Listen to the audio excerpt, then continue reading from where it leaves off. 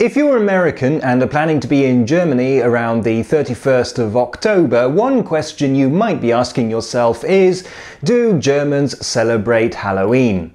Disappointingly, the answer to that question is sort of, but not much. American Halloween is a mixture of all kinds of traditions from all over Europe with a little bit of added American something. But it wasn't until the 1990s that it was imported back to continental Europe.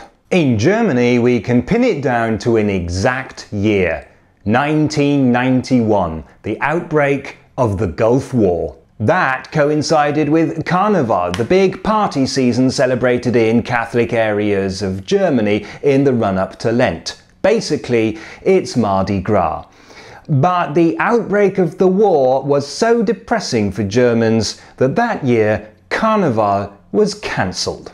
And that left people with a lot of costumes they hadn't used.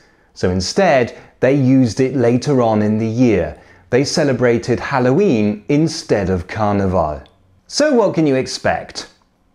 Well, there will be some Halloween parties here and there. Some people will put up some Halloween decorations, and some shops will be selling a few Halloween-themed products. And in some places you may be visited by some children in fancy dress demanding Süßes oder Saures, which roughly translated means something sweet or something sour.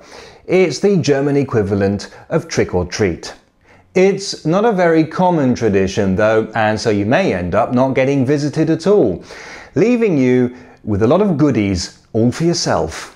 Even though Halloween is very small, it has been criticised for squeezing out some of the German traditions. One of them is the Feast of St. Martin, celebrated on the 10th and 11th of November. Children parade through the streets carrying lanterns they made at kindergarten. Sometimes there's a reenactment of one of the best-known legends of St. Martin.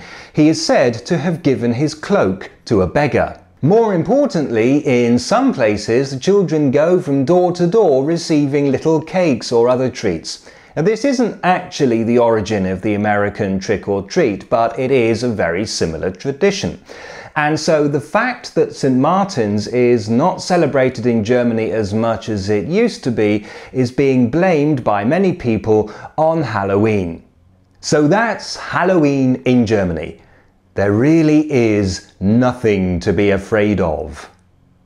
Or is there?